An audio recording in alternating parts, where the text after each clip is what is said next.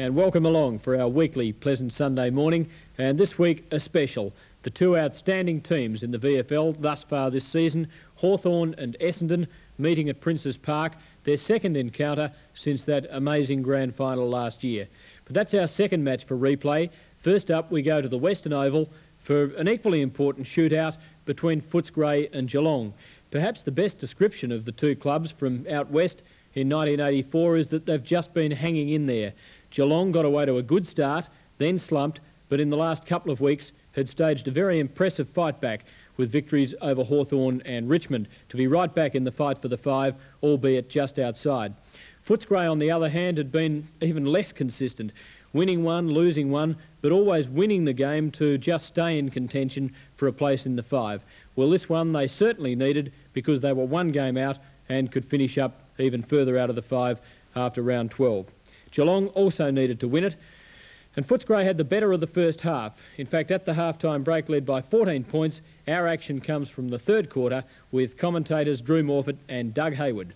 And Footscray lead by 14 points. Geelong narrowed the margin by 3 points in the second quarter. Out of the middle by Hawkins, bouncing ball at centre half forward. Byrne a good gather. Puts it out in front of O'Keefe, an awkward one with a wet ball. O'Keefe almost crashed into by Byrne. The umpire said he threw it. Free kick Footscray's way, taken quickly by McKenna, but it's not his kick. And it'll have to come back to Neil Cordy, who's one of only 4 players who've come out with long sleeves in the second half. And playing his 100th game, Cordy, wonderful footballing family. Over the back is Bennett, booted out by Tui, underneath it Purser. Purser takes the mark, crashed into him with Bright. 15-metre penalty against Bright. And a long 15-metre is it. Look at it. Now that's not 35 or 40. And Purser kicks for goal. Into the teeth of goal it goes, punched down. Oh, lovely interception that time by Bennett, by Rod McPherson. Byrne looks for free kick for being legged and will take it.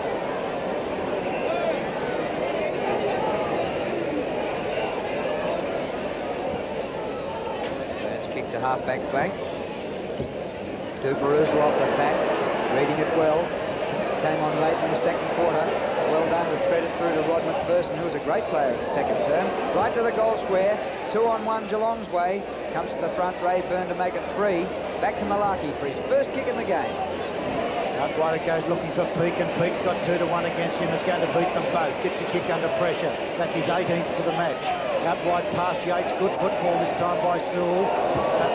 Keeps on going to Foster. Foster been an excellent player.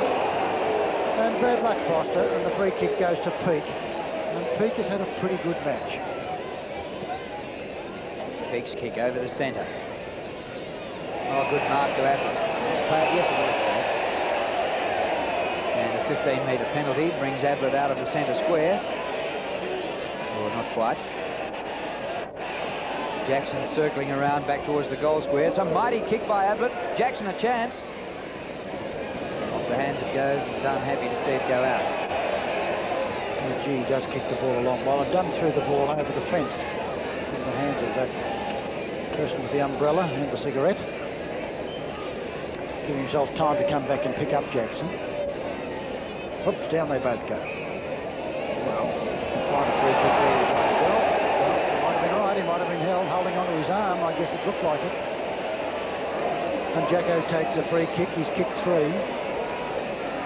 1, he hit the post with a very good snap. His angle is 45 to 50 degrees, about 30 metres out. Nice high one. One behind.